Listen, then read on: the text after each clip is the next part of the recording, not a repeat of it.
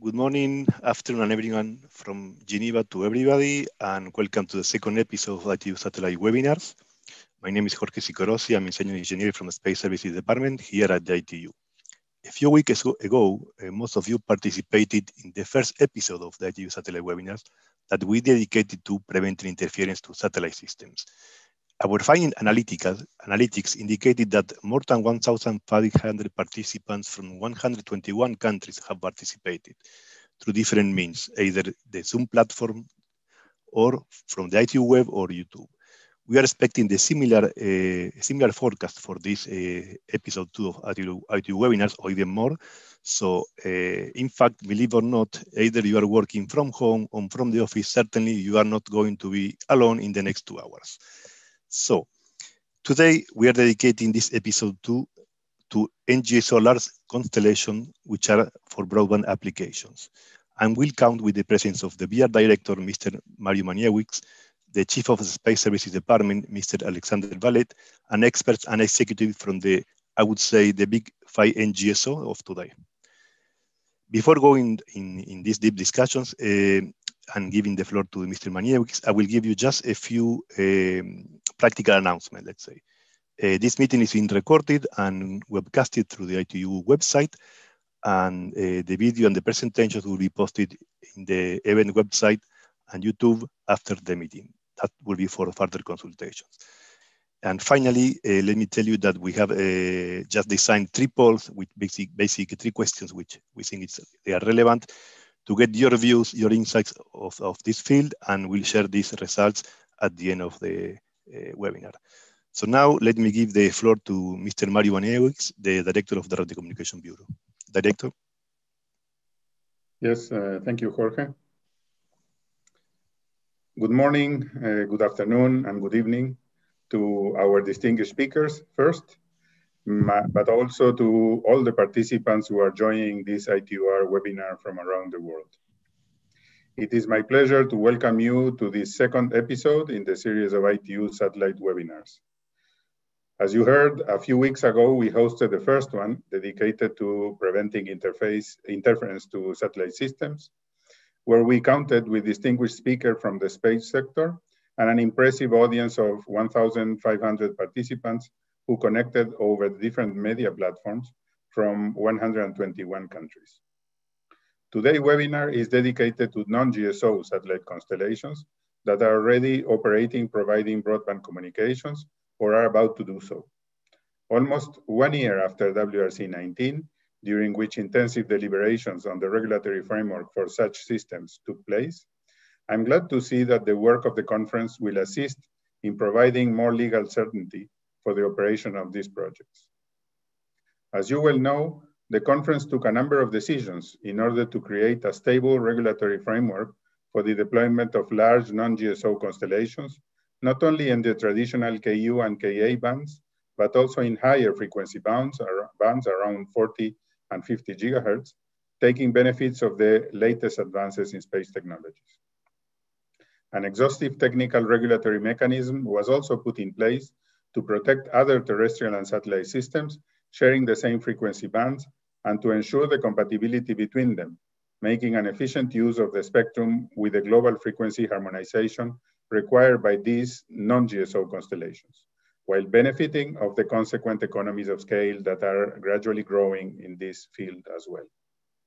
The Radio Communication Bureau is aware not only of the long-term efforts required in the coordination and deployment of satellite systems, but also on the benefit for the society and the key role they are playing to achieve the UN Sustainable Development Goals. This is why it is very appropriate that we organize this webinar during the World Space Week, which theme this year is Satellites Improve Life. You will discover many examples today. In this context, and counting with more than 50 years of experience in space regulations, the Radio Communication Bureau reiterates its commitment to provide all necessary technical regulatory assistance to the ITU members through its Space Services Department, which is led by Mr. Alexander Vallet, who is moderating the webinar today. Dear friends, we are proud to count on distinguished experts and organizations supporting these webinars, and on you as a valuable audience. Once again, I invite you to enjoy the webinar, participate actively in it, and more importantly, to apply the concepts that you will learn to enable the development of this fascinating field of satellite communications. Together, we can make reality our dream of bringing broadband connectivity to every corner of the world. Have a nice webinar. Thank you very much, Director. And welcome to all the participants to this second episode dedicated today to a non-GSO satellite system, and in fact to non-GSO satellite systems that are going to provide broadband services. I'm Alexandre Vallée, the Chief of the Space Services Department in the ITU-BR, and I will start this webinar with a brief reminder of what the World Radio Conference, WRC 19, decided on this field. So you can see that WRC 19 took two main decisions. The first one is to set up a new regulatory framework, or an improved regulatory framework, I should say, for GSO and non-GSO satellites in the 50-40 gigahertz range. The second one is the creation of a milestone-based deployment process that is aimed at avoiding spectrum warehousing by large non-GSO filings. Let me explain a little bit more. The first main achievement was about creating a regulatory framework that is both sustainable and, we hope, equitable for sharing between GSO and non-GSO satellite systems. So this new framework apply in the 50-40 gigahertz range, that is to say between 37.5 and 51.1 gigahertz. And it is comprised of three main elements. The sharing between the GSO, FSS, BSS, and MSS systems and non-GSO FSS systems is based on the adoption of two limits, so two technical limits. One, which is a single entry limit of 3% of degradation into a set of GSO reference links. And the second one, which is an aggregate limit of 10% or 8%, depending on the case, to protect a set of GSO links together with more operational links. So you can see that the aim of the conference was to establish the sharing between GSO and non-GSO based on technical conditions, a priori technical conditions. On the counterpart, the conference established the sharing mechanism between or among the non-GSO FSS and MSS systems by relying on the usual ITU coordination process. So for among non-GSO systems, there will be it will be more based on discussion among actors. Of course, the sharing between GSO systems will continue to be based on the same ITU usual coordination process. And these three elements allows to provide a complete framework for the two main components of the satellite system, GSO and non-GSO. This was complemented by a second achievement, which was a process to monitor the deployment of non-GSO large constellation. As you may know, when you want to use a frequency in space, you have to register it with ITU. And to do that, you send what is called an ITU satellite filing. This ITU satellite filing contains the details of what you plan to operate. And you have to bring into use this filing within 7 years from the start of your request. This 7-year limit is aimed at preventing requests to hold forever. What WRC 19 decided was to give a clear definition to the concept of bringing to use. For example, for a GSO system, bringing into use a GSO systems is quite obvious. You have to put a GSO satellite to bring into use the system. But for a non-GSO constellation, what does it mean? Do you have to deploy the entire constellation or just a part of it, just one? And this is all the discussion and all the solutions that were provided by WRC-19. So WRC-19 decided two things. First, the bring into use, the first point, is to be done with at least one satellite. And this satellite has to be operated in one notified orbital plane for at least 90 days. Of course, this is not enough to keep your filing alive, your rights alive. You have to continue the deployment at a steady pace. And this pace was decided also by WRC-19. And it says that you have to deploy at least 10% of your constellation within 2 years after the end of the 7-year period, then 50% within 5 years, and then you have to complete deployment by 7 years. So you have 14 years to complete your deployment, and you have to meet the two intermediate milestones.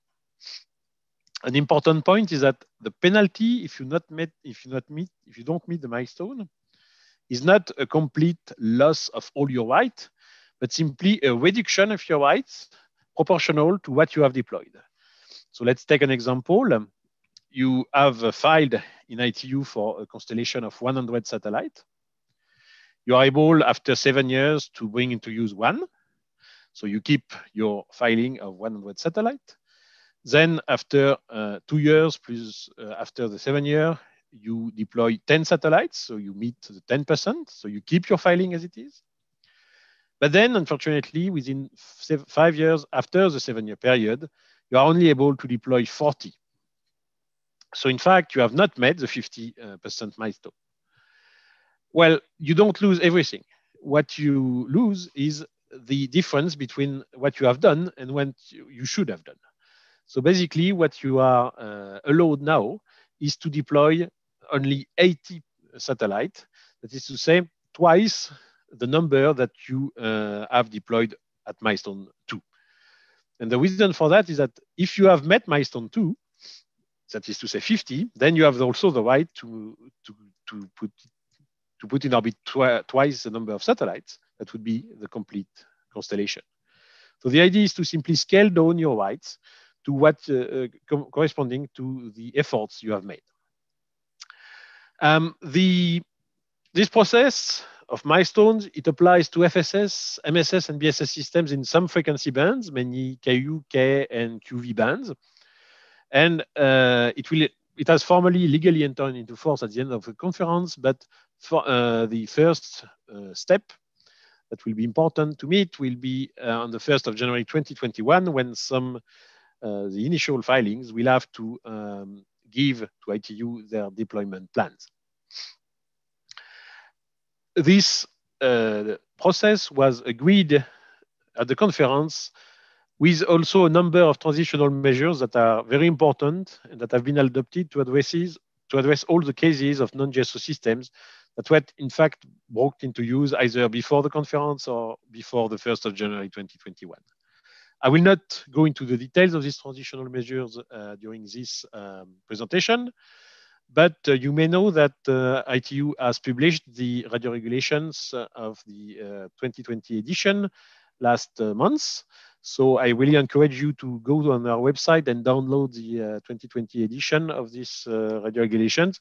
And then you can look in detail to a resolution called Resolution 35, which gives all the details of this milestone process and all the exceptions, the transitional measures, and so on. So this is an interesting read. This is about 10 pages of regulatory wording. It's either good for sleep or good for work, probably not so much for leisure. But I really encourage you to download the radio regulations and look in details to this part of the radio regulations to really understand the details of the decision of WRC-19. Now, what is the objective of today's webinar is to hear from the 5 main non-GSO constellation proponents.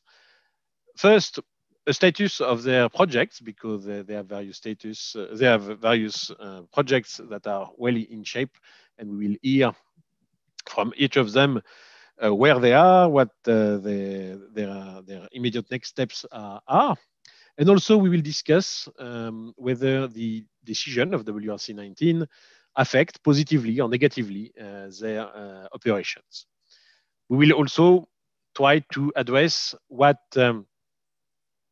is lacking or what should be done in addition to facilitate and to help this project to come into fruition and to provide interesting new services to all our fellow citizens. So let me start first with Patricia Cooper. She's Vice President for Satellite Government Affairs in SpaceX, and she has led the SpaceX Global Satellite Government Affairs since 2015. Welcome, Patricia. So Patricia is directing the regulatory strategy and policy activities for the Starlink satellite constellation, which many of you are certainly aware is SpaceX next generation satellite network capable of connecting the globe with reliable and affordable broadband service. Patricia is a well-known person in the satellite industry.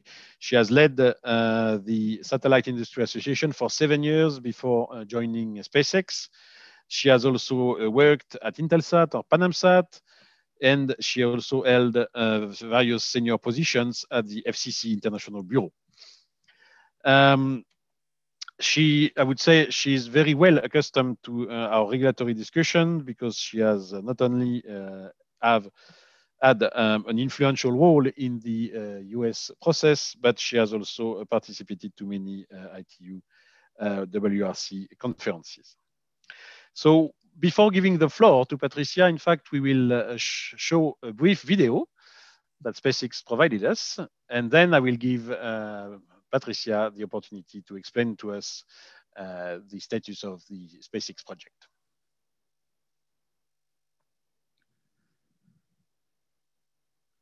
Video on WeatherNet. Liftoff conditions looking pretty good. ESPS is ready for launch. Ignition. Liftoff. Falcon 9 has cleared the tower.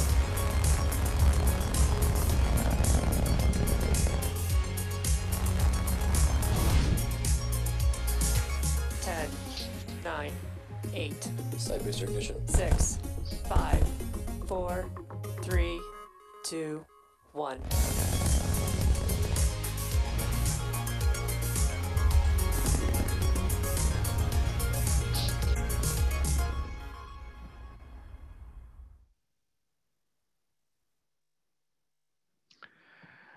Very good. So Patricia, with such an introduction, I think there is a lot of expectation about what you will say. There we go. Well, you asked us to show what we were doing, so I thought we'd go ahead and just show it in videos. Thank you so much, Alexandra, for starting this this conference, and Mario for all the BR for convening us and bringing us together. It's wonderful to see everyone and be on the panel with my colleagues in the NGSO adventures. Conversations like this make us kind of miss Sharm el-Sheikh a little bit, and the prep sessions and the CICG. It's good to see everyone. I'm glad we're keeping well and kind of pushing on with the usual work. I also wanted to just say, I want to recognize the ITU sort of top to bottom for organizing not just this panel, but across the board. They've really shown an extraordinary dedication and inventiveness in keeping the wheels moving throughout this pandemic, despite all the disruptions and worries that it brings. So I'm impressed and grateful for the satellite teams, especially, and I hope we're doing you proud by putting all that deliberation and analysis and processing time towards some real tangible use. For SpaceX, you can see from the video that we've been busy this past year. The highlight was certainly for us carrying NASA astronauts Bob Behnken and Doug Hurley to the International Space Station in May and then safely home. That mission completed our final tests under a NASA contract that will now turn towards more regular crewed missions to and from the International Space Station using our Falcon 9 rocket and our Dragon crew capsule. For a company whose mission is human space exploration, that was a powerful milestone for us all. But we're here to discuss Starlink and share its progress to date and how the WRC and its decisions are interplaying with that. I will note a little intersection with the astronaut mission. Yesterday, we launched 60 more Starlink satellites, and that launch used the same first stage of the Falcon 9 rocket that sent Doug and Bob to the ISS in May. It had been used for an additional mission in between, so that was our third reuse. In fact, Starlink has been the life leader for launch reusability. We're now on 6th reuse of certain boosters, and the first, 5th, and first 6th reuse of those first stages were for Starlink missions, as well as the first reflown fairings. So Alexander has really asked us to do two things: give a little update on the project and comment on the WRC-19. So I'm going to try and do this by talking about the status of the space layer, the ground layer, and services, and link those to the WRC decisions and maybe other questions that may still be ahead of us. I'll just note that none of this actual information about Starlink is new. We've put an enormous amount of information into the public already. We've got fairly in-depth public filings and comments, press articles, of course, social media. So, but this kind of gathering and reshaping of that public information can illustrate where Starlink stands and how the work is related to our ongoing advancement. So for the constellation itself, you'll recall that we have a constellation of 4,400 some satellites. We have to date, as of yesterday, launched 753 of our Starlink satellites. It is striking, it's really struck me that at the beginning of the conference last year in Sharm, we had only launched 60. So it's been a big deployment push for us. We've hit a cadence in the manufacturing of the satellites, which we do ourselves. We're building about 120 a month right now. And leveraging the reuse of our rockets, we're aiming for about 2 launches a month, although of late, the Florida weather reminds us that Mother Nature has a pretty big say in that goal. At the WRC, this correlates directly to the milestones decisions that Alexandra mentioned at the outset, the transition from a single satellite to bring into use, and the decision to add deployment milestones for NGSO. So as a US licensed constellation, we already had deployment milestones in the context of our US license. So we supported the idea of that as an international approach. We probably would have liked even faster expectations for build out, but certainly understand these are enormously complicated projects that require financing, manufacturing, design, launch, business approach, et cetera. All that can take time. We want our fellow NGSOs to succeed. We've designed our system to expect many NGSOs, and we actually hope to launch them. We're launching at least one of our panel members here and many other from our processing round class at the FCC, and hope that we'll have the opportunity to deploy more. And of course, with over 700 satellites in place for a constellation of 4,000 some, we've already surpassed the initial milestone of 10% well before that deadline, and are building on to the next. So in addition to that space layer of the constellation and satellite deployment, we've been looking at gateways, which for us are in Ka band, and building a network of gateways sitting on good fiber that can support the traffic of our constellation for users. There, perhaps the most notable piece is that the spectrum is spectrum sharing with terrestrial. I note that the conference did not take up new allocations for 5G in 28 gigahertz in the Ka band. And despite no decisions there, I would just say that in various countries, we are looking at opportunities to test the way that NGSO Ka band gateways can coexist and share spectrum with existing or planned terrestrial networks, whether those are microwave networks or the emerging 5G. We're seeing explorations of that in the US and elsewhere. We're big proponents of flexible technology for the satellite systems, and of course with the terrestrial systems, so that we can share spectrum and coexist and both operate. I'll move on to the sort of general spectrum use, just noting that the director's report had reiterated the importance of operator-to-operator coordination that set good expectations for us all to work together and talk.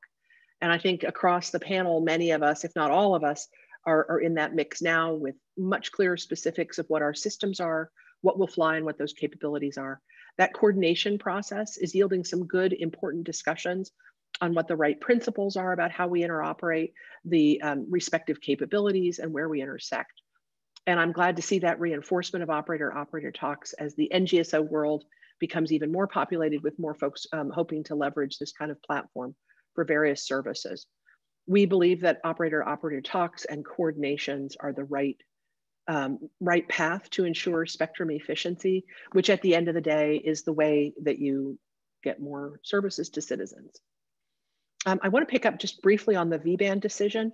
I would pair that, that topic that Alexandra you raised with some of the work that's been going on with Ka-band eSIMs, and just saying I think we're refreshing a little bit the mechanisms and the approach that we're using for EPFD, both the tools and the approaches on how NGSO systems can protect the geosystems above and other services like the passive Earth observation systems.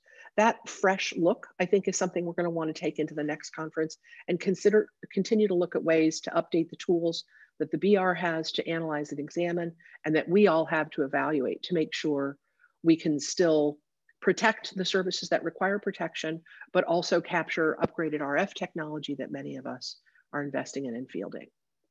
And then finally, for us, the user terminals and service, the other part of the ground network, we're already deploying and beta testing service internally for friends and family and have been since summer.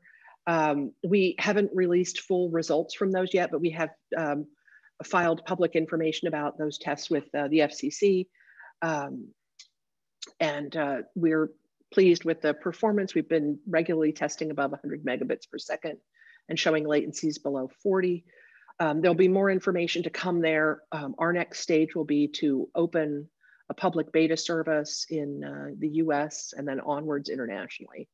And then of course, matching that with higher volume user terminal production. And if anyone's interested in tracking this or seeing when it'll be available near you, we've opened up a sign up on starlink.com to do that. So for us, I think we just say we're really pleased at the progress we've had this last year. This has been a busy year. Since we were all at Sharm. We're eager to put the parameters and the provisions that we agreed upon at WRC to practical use, continue to build out our constellation and roll out actual service. There's much more to do. For us generally, and also broadly, we want to make sure that the planning and discussions and all enable innovation that basically every company on this panel is fielding and proposing, but also give confidence to the other spectrum users on space and in space and on the ground of the appropriate RF protections. So that's my report at a year and date. Thank you. Thanks a lot, Patricia. Very interesting indeed. I noticed that in the Q&A, we have a number of questions about SpaceX, and maybe I will take a first one.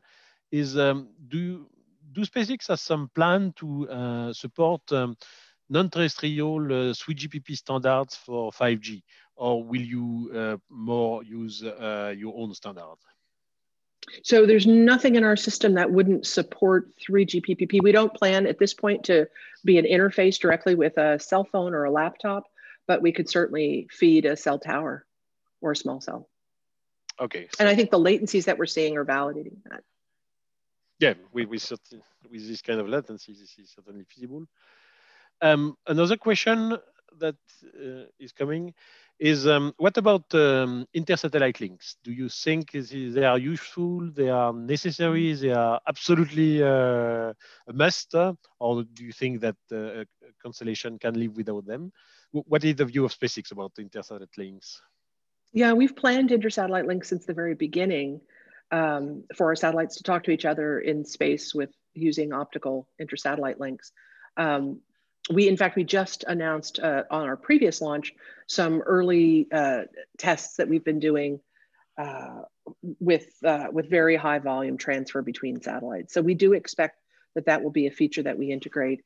Our approach on satellites has been, on the satellite design, has been to continue to iterate, and the first satellites don't look like the last one. So this is definitely an upgrade for network management that's on the horizon. I will say that they are not essential, but there are parts of the world where it's difficult to get a gateway nearby. in the middle of the ocean or in truly remote areas that are otherwise not served. So ISLs can not only help with managing traffic directly from point to point, but also to reach locations where the kind of gateway construct doesn't work. Okay, thank you. I know many questions from the Q&A. One of them concerned the famous brightness of the SpaceX satellites, and we know that you have since the beginning, since you were alerted from this problem, worked on that. So maybe if you can spend 1 or 2 minutes to give us the status. We know we have seen in the press many improvements in this field, but how do you envisage the continuation of this issue with the astronomers? Right. So this has been about 1.5 years of very close dialogue with the astronomy community, primarily the optical astronomy community, since of course the radio astronomy community is already part of the ITU spectrum family, and those coordinations are sort of already in place. But the two communities of optical astronomy and communication satellites really had been quite separate, and neither was particularly well informed about the other. And I think that's really changed, partly because the first tranche of satellites that we launched were surprisingly bright for us, for everyone else. So we undertook a year of learning and ultimately mitigations in collaboration with a group of really dedicated astronomers. In fact, this week there's a conference called the Dark and Quiet Skies Conference that's put on by the International Astronomical Union. And they'll come out with some measurements of some of those mitigations. So what we've done is we've taken a good deal of time to understand about our satellites, what makes them bright, visible to the naked eye first, and then also to various kinds of observatories, and what can be done to reduce those impacts. So we set out 2 goals. One of them is to make the satellites generally invisible to the naked eye, unaided, within about a week of launch. And for that, we've addressed that primarily with operational roles, as the satellites have been deployed and are going up to orbit. And then the other is to minimize the impact on telescopes, optical astronomy telescopes, by darkening the satellites or shielding them from the sun so that they don't saturate the observatory detectors. And that is basically measured with a variety of tools, but a magnitude of how bright they appear. And the report with the Dark and Quiet Skies this week has quite a few measurements in it of those fielded experiments. So with this learning, we came up with first one solution, DarkSat, which was just to darken the elements, and then a shielding, which is a shield, like a sunshade, to reduce the brightness on orbit. So we think we're in a good path there, but I'd encourage you all to take a look at the results of this conference this week. And also for all the other satellite operators out there to learn about the astronomy community and how your satellite's design and operations might affect the optical astronomy community. We'll be encouraging folks to participate. Was glad to see Kuiper and OneWeb join in those conversations too. Thanks a lot, Patricia. We may have further questions at the end of the panel, but I'm now proposing that we move to the second panelist, Ms. Zoller. Thank you again. So Ms. Zoller is the head of the Global Regulatory Affairs at the Amazon's Project Kuiper. As you may know, this project is an initiative to launch a constellation of LEO satellites that will provide low latency and high-speed broadband connectivity. And as such, Julie Zoller is responsible for enabling and protecting Kuiper's use of the radio frequency spectrum. Before joining Amazon, Ms. Zoller was the Chief Government Affairs Officer at Omnispace, but also she served 4 years at the State Department of the US State Department as a Senior Deputy Coordinator for International Communications Affairs. before that, she has a long career in the space and industry as well as in the US administration. I will not go into all details to let her a little bit of time to present the status of the Amazon Project Kuiper. So Julie, you have now the floor. We will.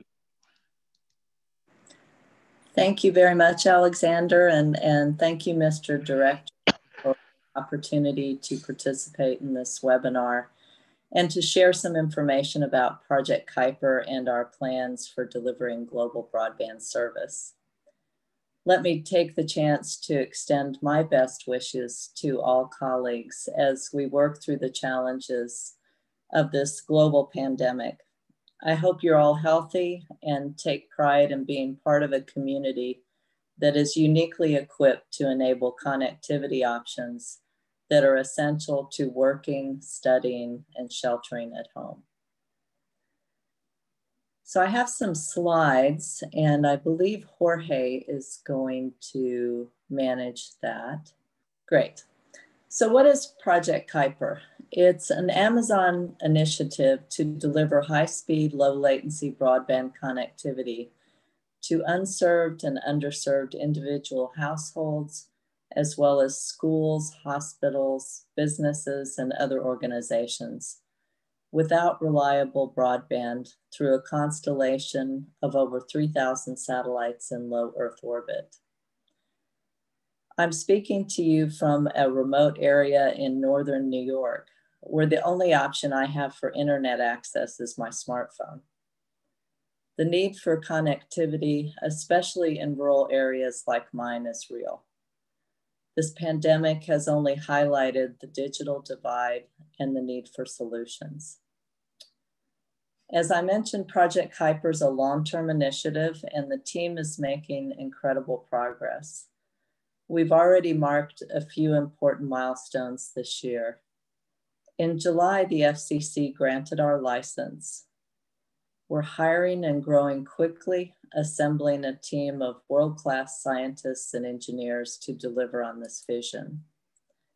While my team is in the Washington, D.C. area, most of the Kuiper team is in Redmond, Washington, where we have an over 20,000 square meter state-of-the-art facility that will serve as the primary headquarters for research and development and early manufacturing. Amazon plans to invest more than $10 billion to build and scale our ground network, accelerate satellite testing and manufacturing, and deliver an affordable customer terminal that will make fast, reliable broadband accessible. So let's go to the next slide, please. What is the Project Kuiper architecture? Let me start with the satellites. We'll have 3,236 satellites at 3 altitudes and inclinations, 630, 610, and 590 kilometer altitudes at 52, 42, and 33 degree inclinations. That will allow us to provide service from 56 north to 56 south latitude continuously. The satellites will have phased array antennas that produce small steerable spot beams for serving customers. Because of our low orbits and Kuiper's high-tech antennas, we'll provide fiber-like service with high speeds, high capacity, and low latency. We're going to build and deploy the constellation in 5 phases, starting with the highest altitude, highest inclination shell. In phase 1, we plan to launch 578 satellites. This is half the satellites in the 630 kilometer shell and enough to start service. In phase 2, we'll begin to populate the shell at 610 kilometers, and we'll continue building out through the 5 phases when all 3,000 satellites will be operational. We're an all Ka-band system with downlinks in the 17.7 to 18.6 and 18.8 to 20.2 gigahertz bands, and uplinks in the 27.5 to 30 gigahertz band. The satellite and ground stations are only part of what it takes to build a global network. Much of the effort happens on the ground, moving and storing data securely, delivering terminals to customers' homes and businesses, customer service and billing, all important aspects of the satellite broadband business and customer experience, and areas where Amazon has extensive knowledge. Let's go to the last slide. ITU's work is vitally important to Project Kuiper and the advancement of NGSO systems in general, which involve questions of a worldwide character that are the focus of World Radio Communication Conferences. Working Party 4A's foundational work on recommendations and reports in this area is also important. So I want to look to the future and the WRC 23 agenda items that I'd like to highlight today. And the first is agenda item 7 on the filing process for satellite networks, advanced publication, coordination, and notifications. The Article 21 PFD scaling factor for NGSOs in the frequency band 17.7 to 19.3 gigahertz needs to be updated to take into account larger constellations, which weren't envisioned 20 years ago when the equations were adopted. Another issue under agenda item 7 is establishing orbital tolerance parameters for NGSOs and alignment between notified and deployed orbital characteristics, which affects our understanding of bringing into use, meeting deployment milestones, and sharing. And finally, there's the NGSO post-milestone deployment reporting and ensuring that the content of the master register is aligned with what's on orbit. I'd also like to mention agenda item 1.16, which deals with NGSO Earth stations in motion in the Ka band and aims to enable the type of mobility applications which are in high demand. Working Party 4A does vital work outside of the work preparatory process. We're working on updating the recommendation that contains the functional description for the software tool used to determine NGSO compliance with EPFD limits. The goal of this work is to revise recommendation 1503 to more accurately model today's NGSO systems, which ultimately improves the efficient use of the radio frequency spectrum. We also need to make sure that the EPFD validation software stays up to date with the specification.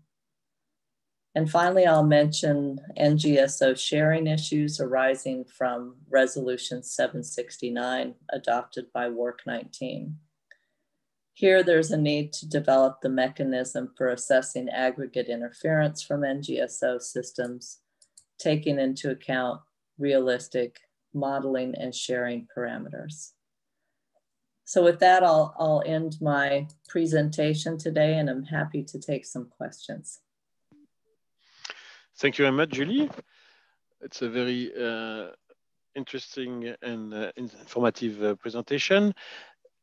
I see some questions from the Q&A from the audience, so let's jump to them directly. A very similar question as for SpaceX is that what are the plans of the Project Kuiper with regard to supporting the 3GPP standards for non-terrestrial networks? Do you plan to do so, or do you simply plan to have backhaul capacities? That's a good question. Our plan is to backhaul capacity for mobile network. Thanks a lot. Another question is why are you not so interested to cover the poles? I would say this is the constellation design that we're starting with, but as with all of Amazon, innovation is always at the forefront of our thinking. And certainly covering the poles is a possibility for the future. So stay tuned. I have no announcements today, but okay, thank you very much. Also, I read some similar questions about the role of intersatellite links. You mentioned that you will use them. How do you see them in the architecture? Are they essential, useful, or simply absolutely necessary? Intersatellite links are an important future innovation that allow, as Patricia has said, the choice of selecting gateway locations in areas which may be more favorable in terms of fiber connectivity. Intersatellite links would also be an important part of providing maritime and aeronautical services for NGSOs where you have long distances over oceans and it's not possible to find a gateway from where you are. So it's certainly something that we're looking at very carefully. Thanks a lot, Julie. I'm sure that there will be further questions during the final Q&A with all the panelists. But for the time being, I propose that we move to Mr. Mario Neri from Telesat. So Mario Neri has more than 13 years of experience in the satellite industry and is responsible for securing the appropriate spectrum and orbital resources for the LEO constellation that Telesat is planning to deploy in the near future. In order to do so, it takes a role of coordinating the access to these resources with other users, including other satellite operators and notably the 4 others that are on this panel. And prior to Telesat, Mr. Neri worked for the UK communications regulator, Ofcom, but also with Inmarsat and Eutelsat, 2 big global satellite operators, mainly in the GSO field. So now, Mario, I will let you make your presentation, and then we will ask you some questions that the audience may wish to address to you. Mario, you have the floor. Thank you, Alexandre. First of all, let me check whether you can see my slides in full screen. I see yes. Jorge nodding. So before I start, let me thank you and the director and all the staff at the Bureau to invite myself as the representative of Telesat to this interesting webinar. We are glad to be here with our non-GSO colleagues and all the other attendees. Let me also express my sincere gratitude to the Bureau and to the ITU to have swiftly organized yourself in supporting these initiatives remotely. I'm positively impressed of all the tools that you made available to the membership. So congratulations, seriously. So let me spend these minutes that you're kindly giving me to explain to you and the audience what is Telesat LEO. So first of all, Telesat, you may know, is a satellite operator that started its business in 1969, and we currently operate 16 geostationary satellites. And a few years ago, we started thinking of embarking in a new project, which consists in deploying a LEO constellation, non-GSO constellation that will coexist with our geostationary fleet. So we believe that our constellation will be a key enabler, as the title of the slide says, for truly global connectivity. And let me explain a few details of Telesat LEO. There are a few technical details. I hope that the audience will like that. And also the final part of my presentation will hint at what are, in our view, the development of the regulatory framework that we believe is going to be useful for the non-geostationary constellations of the future. So first of all, let me explain briefly why Telesat, as an established geostationary satellite operator, decided to invest a lot of resources in deploying and designing and deploying a non-geostationary constellation. Well, basically, we believe that there is a market out there that needs to be served because we believe we have identified a connectivity white space between the terrestrial connectivity solutions that offer high quality service in terms of speed and latency, but that they are not available globally. But at the same time, we need a satellite solution that is different from the GSO satellite solution, because as we know, the geostationary satellites are great and will continue to be great for certain applications. But when you look at a sort of fiber-like connectivity that is available everywhere outside the crowded places where usually the terrestrial fiber solutions are available, you need something new. And we believe that the solution, part of the solution, is going to be a non-geostationary satellite constellation, well designed. So let me describe what we have in mind, what our constellation will be.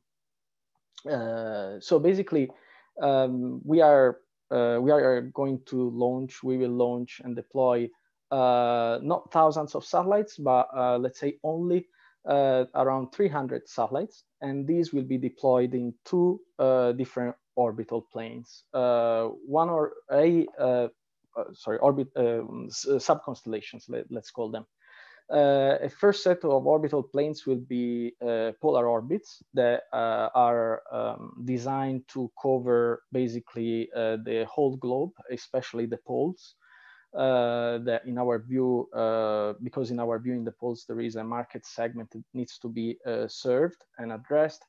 And then we will also deploy interleaved with these polar subconstellation, an inclined subconstellation that instead will try to address the demand in those areas of the world that are mostly populated. We plan to deploy most of our satellites in the inclined subconstellation, 220 to be exact, and the rest of the satellites, 78, will be deployed in the polar constellation.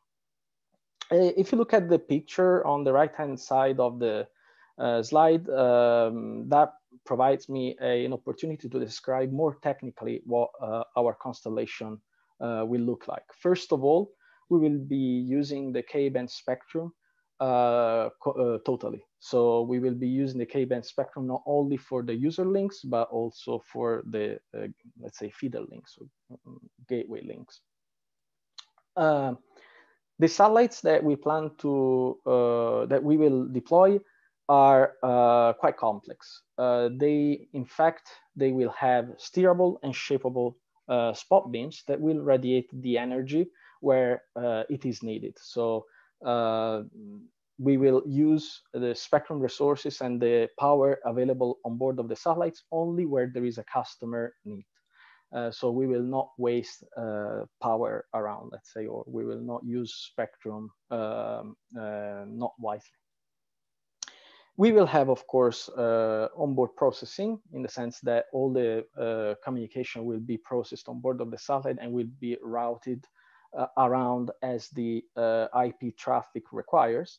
And let me stress, taking into account the questions that have been asked, that we believe that the inter-satellite links are a key feature for a successful constellation.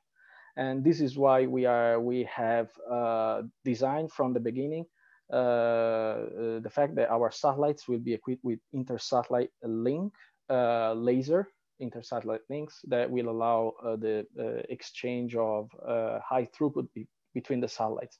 And this is mostly for two reasons, not only because using inter-satellite links provides a way to reduce the number of gateway air stations that you need to have deployed using a similar architecture without intersatellite links, but also because intersatellite links provide a way to make sure that the satellite network is more resilient and allows for more flexibility. So using these intersatellite links allows to have pre-configured or particular routing options that other designs do not allow. And of course, all of this will be orchestrated by a network operating system that will manage all the resources of the constellation. So from a high level perspective, our constellation will basically be a virtual fiber on the sky. So what I mean by that is that we will provide a simple Ethernet layer 2 service. Our customers will basically have a terminal or a number of terminals that will be connected to this virtual fiber in the sky, this virtual Ethernet on the sky. And then their traffic will be routed either to the internet or to a private network of the customers, or a combination of the two through a Telesat point of presence. So this, we believe that this is necessary because we know that a lot of customers need this kind of service, and this is the kind of communication service that is offered by comparable terrestrial solutions. This slide also allows me to highlight which are the customers that we plan to serve.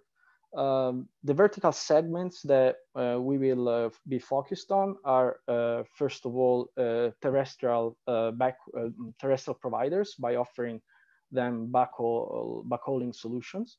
And then we will offer service to government providers and also to aviation and maritime. So I will explain later that in our view, allowing for mobility in the K-band is a key thing that the ITU could help non-GEO operators to succeed in the future. So I want also to spend a little bit more time on this blue cloud by expanding what that means in terms of network architecture. So basically, what we plan to offer to our customers is, as you can see on the left-hand side of the slide, a point of entry to our network through an user terminal that can vary, whose characteristics can vary based on the service that we want to offer.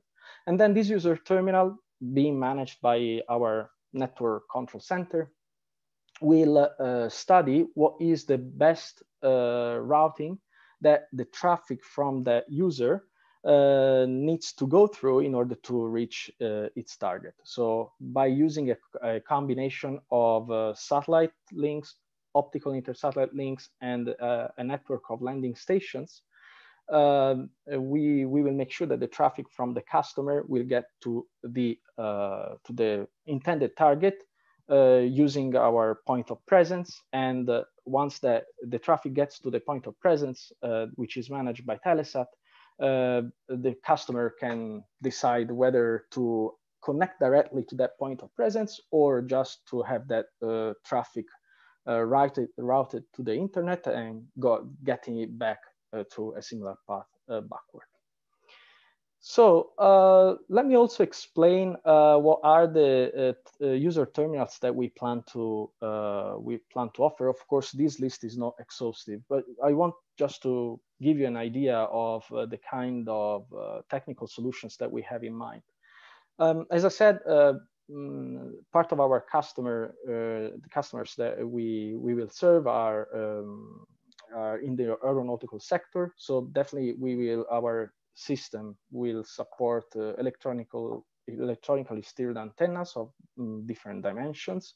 We will have hybrid terminals that plan to employ different technologies, from phased array to some more physical steering capabilities, or We will also employ mechanically steered antenna for land applications or even for maritime applications. And of course, the different terminals will provide different kind of throughputs and different kind of performance to the customers as it is needed.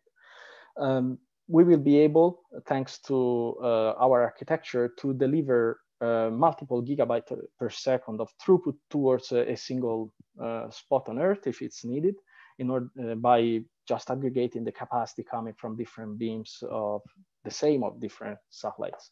So definitely, this is why I was saying we designed our constellation in order to make sure that the performance of the service that we are going to offer is comparable to other solutions, mainly terrestrial solutions that are available out there. What about the service timeline? We will start deploying our polar constellation in 2022. And as soon as there are enough resources out there, we will start providing services to the portion of the Earth that are north or south 55 degrees of north or south latitude. And we plan to offer a full global service starting from 2023, when after deploying our satellites in the polar subconstellation, we will start deploying the satellites in the inclined subconstellations in order to provide a global service in the way that we intend to. Another important thing is that in January 2018, we launched our first satellite that we called LEO-1. And this satellite has allowed us to carry out a lot of tests with potential customers. As I said, Telesat is an established satellite operator. We have a large portfolio of customers that have expressed to us their interest and their requirements for non-geostationary connectivity in Ka-band. So what we have done is to try to test with some of them and some other partners the capabilities that non-geostationary connectivity can offer. And we carried out a lot of tests. This list is not exhaustive. Going from land applications to maritime applications to aeronautical applications. And what we saw, even with a first generation satellite like the one that we deployed in 2018, we saw that the performance that can be offered by a non-geostationary satellite operating in Ka-band is astonishing. We achieved very low latencies and throughput that we did not even imagine possible ourselves. So this is a proof to say that we believe that this kind of solution, a non-geostationary constellation, works if well designed, and we try to prove it before finalizing our design and starting deploying our constellation. So let me then finish my presentation, since we are ITU aficionados, on the, let's say, the top 3 ITU wishes, I would say, that in our view, a non-geostationary operator may have in the near future. I thought of the 3 main problems that we would like the ITU to help us addressing in order to give us the regulatory certainty that we need to deploy such a complex system that like the one that we will deploy. The first thing is, as you also mentioned previously, is the definition of orbital tolerances.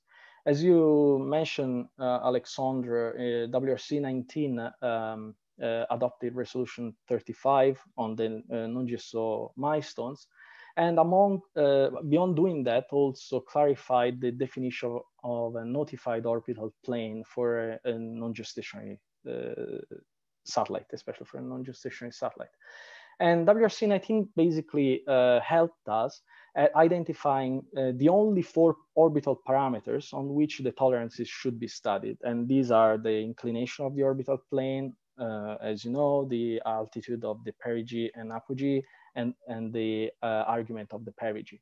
So we believe that in the next study cycle, I believe that this is there is a high chance that this will become an issue under agenda item 7 to analyze these orbital tolerances. And I must say that from an operator's perspective, this is extremely important, because only by knowing what are the tolerances that we can play with or we can stay within, we will be able to plan our operations in the best possible way. So the second thing is the possibility of defining what is the probability of harmful interference in those scenarios, in those interference scenarios when a non-GSO system is involved. And why do we believe that this is an important thing? As we all know, and as you mentioned, Alexander, non-GSO operators are coordinating actively between ourselves. I mean, we are talking to all the my fellow colleagues that are in this panel. But we believe that the coordination discussions require very complex studies that have a lot of unknowns. And we believe that what the ITU could do to help us is to define a regulatory scenario that is similar to the one that applies between GSO networks. As you know, as you well know, Alexandre, in case of the geostationary networks, when there needs to be coordination between two geostationary satellites, you have a powerful tool at hand, which is the examination under 1132A, for which the Bureau has a methodology to carry out the assessment for the probability of harmful interference.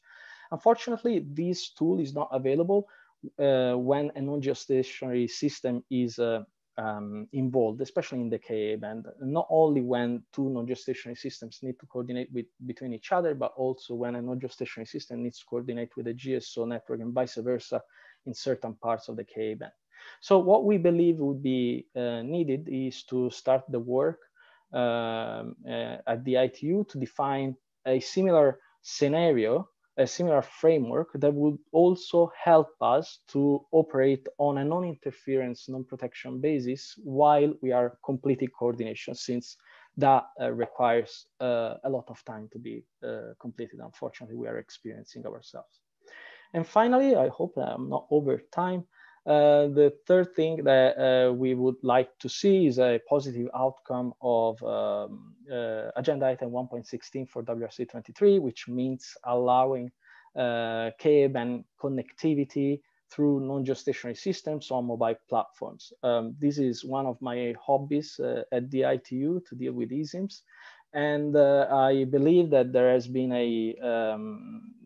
the ITU in general and the two previous conferences have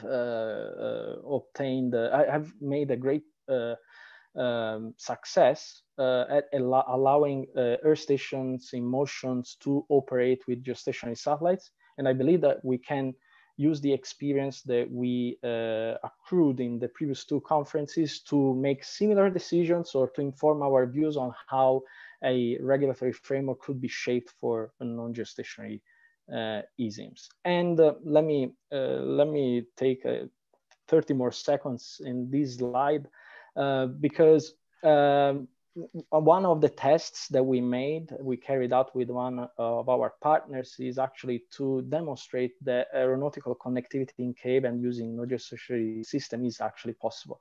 And what we did was an experiment through which an eSIM on an aircraft was able to communicate with our LEO-1 satellite and switch to one of our geostationary satellites having Ka-band payload to simulate non-GSO handovers. And I must say that the performance that this link provided was beyond expectation. So we have already the proof that this technology works and can be deployed quickly.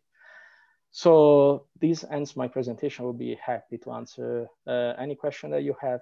Thank you. Thank you very much, Mario.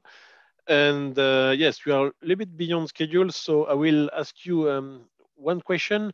Has Telesat considered the use of QV band for feeder links? And if yes, why did you decide finally against it?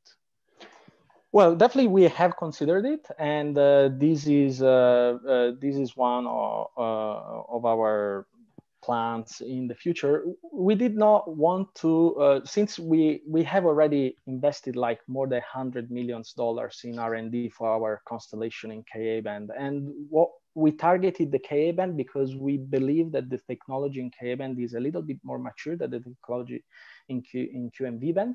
And in order to find the right balance between a technically sound non-geostationary constellation and an achievable time to market, we believe to concentrate on K-band first. But I don't exclude that we will look at that band in the future. Thank you very much, Mario. Well, I think there will be more questions for you at the end of this panel, but for the time being, let's move to OneWeb and to Russ Pritchard-Kelly. So I'm glad to welcome. So Ruth has over 25 years of experience in the communication satellite industry. She is currently the Vice President for Regulatory Affairs for OneWeb. And she oversees the team of the legal, technical, and policy analysis to work to reform regulatory and spectrum policies for newer non-GSO satellite constellations such as OneWeb. Before joining OneWeb, Ruth was the Director of Regulatory Affairs for O3B, now SES Networks. She also worked for a law firm, now Morgan Stanley, and also the American Mobile Satellite Corporation. So as you can see, she has a wide knowledge of the satellite industry. And I will let her introduce the presentation of OneWeb. And by the way, Ruth, congratulations for the news that OneWeb has now left Chapter 11 situation. So I think you are quite relieved, and this is certainly a good news for the space industry. Ruth, you have the floor.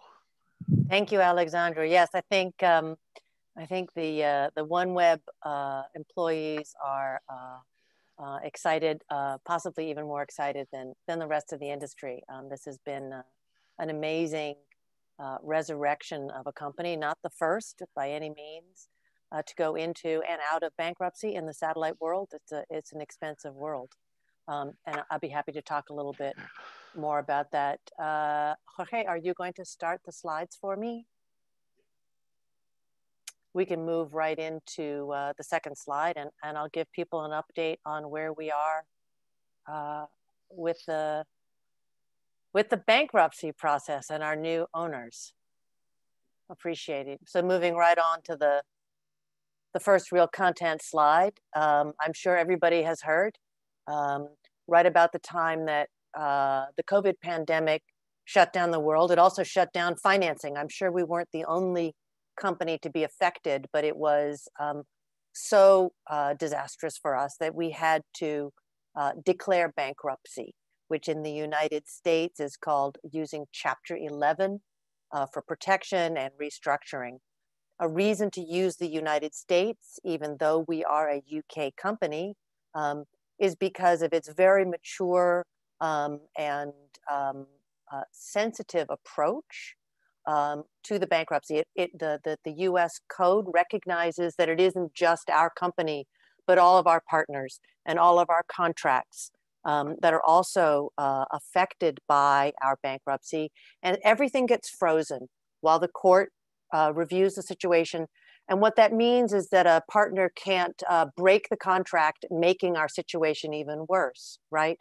So much to our great joy, both the UK government and Bharti Global, probably one of the largest, if not the largest, mobile network operator in the world, well known, I'm sure, to all of you, came in with nearly $1 billion worth of funding. That new ownership has been approved by the bankruptcy court, and now we're just waiting for some final approvals to sort of cross the T's and dot the I's, and we expect to be fully out of that sort of legal protection by December, January at the latest. It has not stopped our behavior as a growing satellite enterprise, by the way. We have continued to build the satellites with our joint venture, OneWeb Satellites. We've continued to apply for and receive licenses around the world, continue to have discussions with other investors, by the way.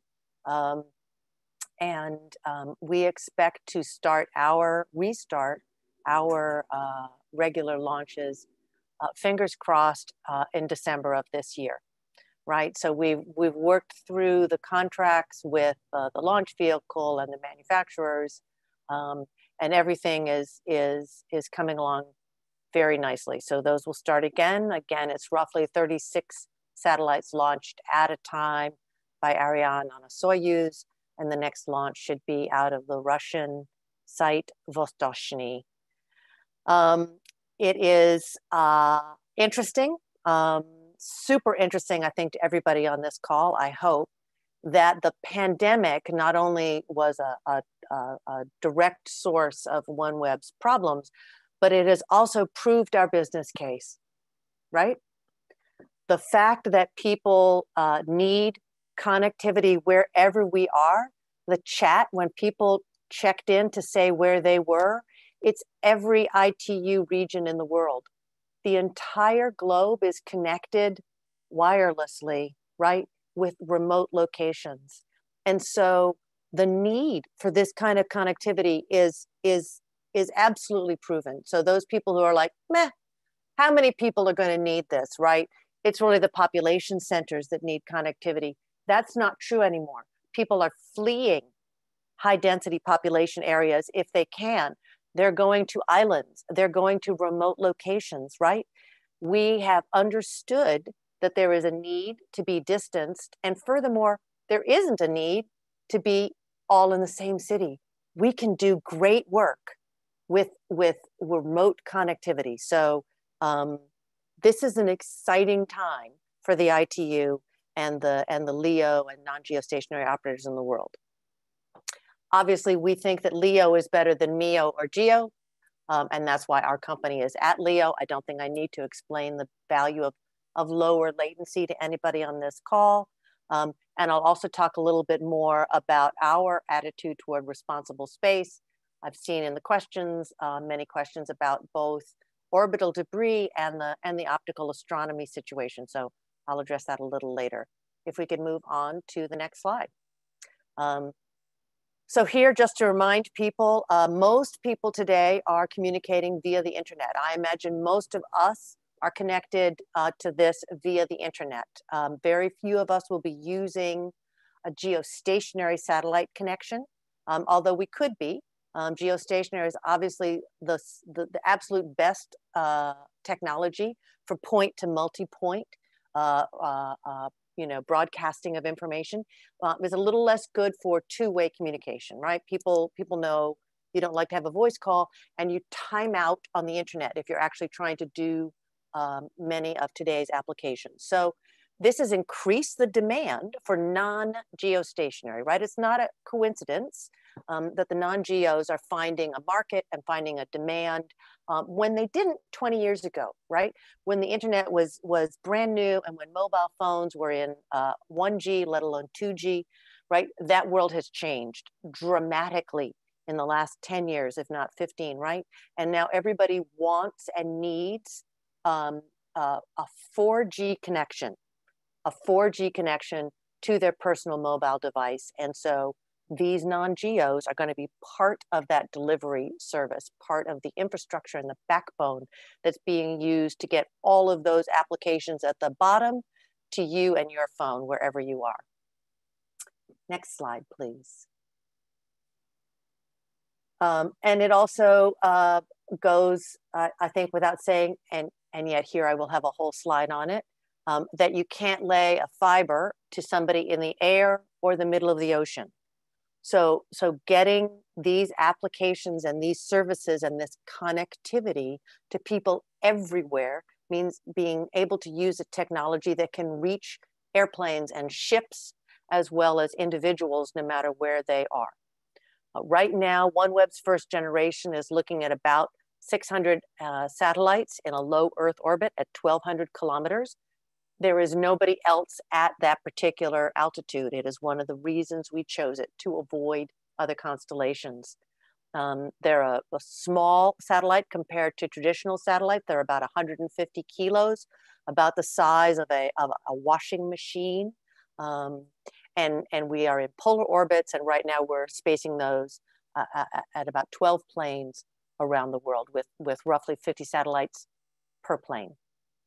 Great look angle for satellites, for airplanes, especially those traveling, say, from the population centers in Europe to those in North America.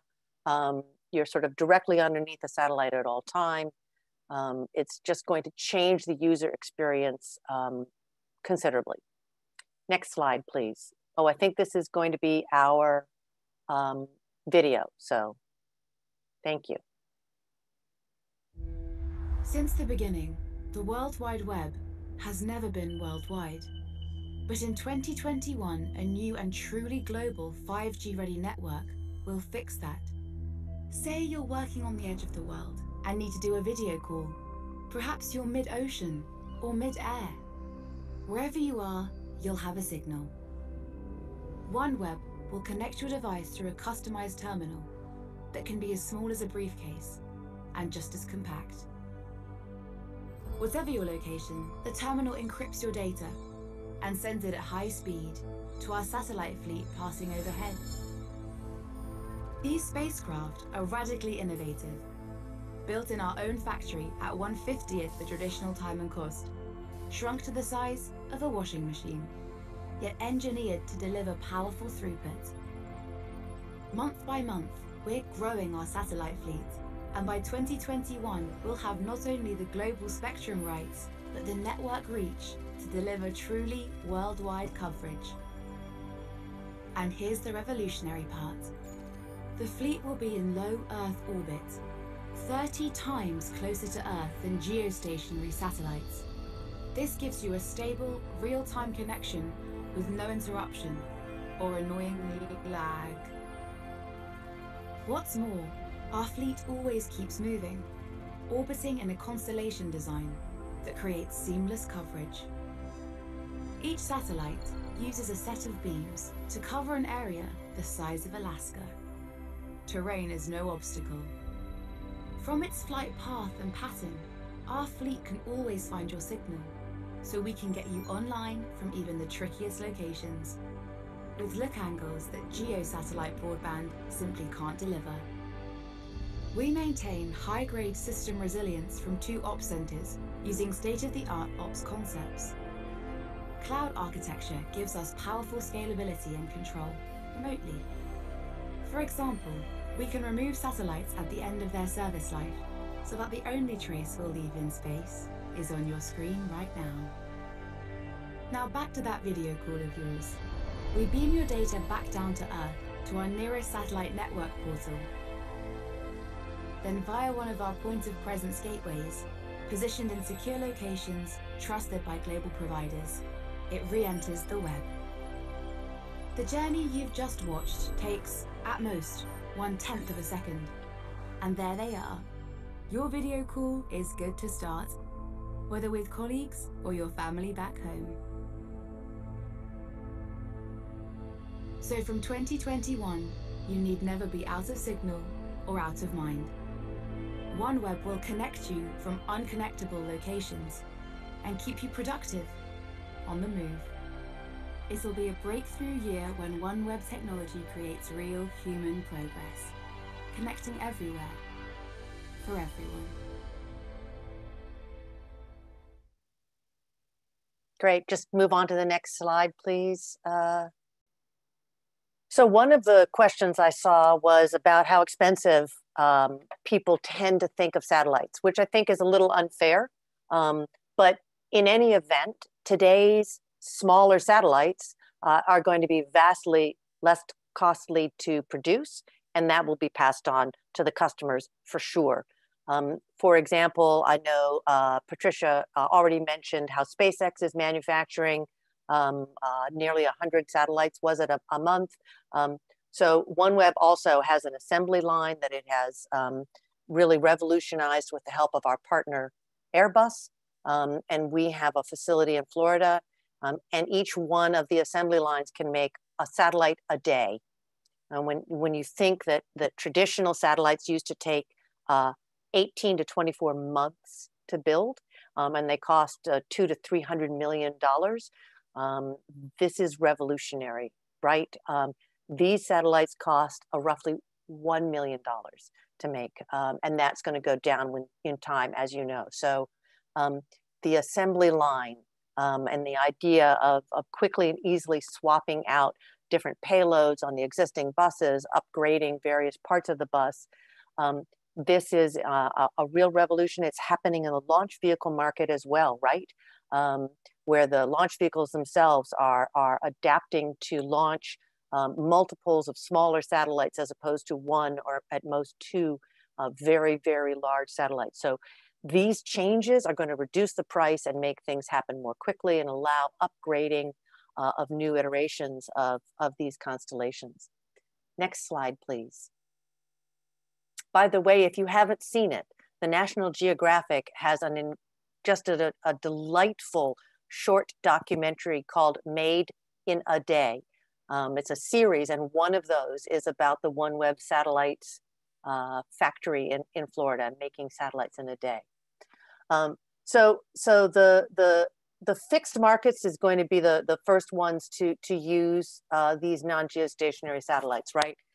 These are the ones that have established cell phone and mobile phone customers. They need to have reliable backhaul to remote locations. And that's what these non-geostationaries are going to do. By putting a terminal anywhere, you can connect via Wi-Fi to a mile or two away from that terminal. You can have it on your own building. You can have it on a pole in the middle of nowhere. You can put it on a plane, on a ship. And the terminal market is what is going through incredible R&D right now.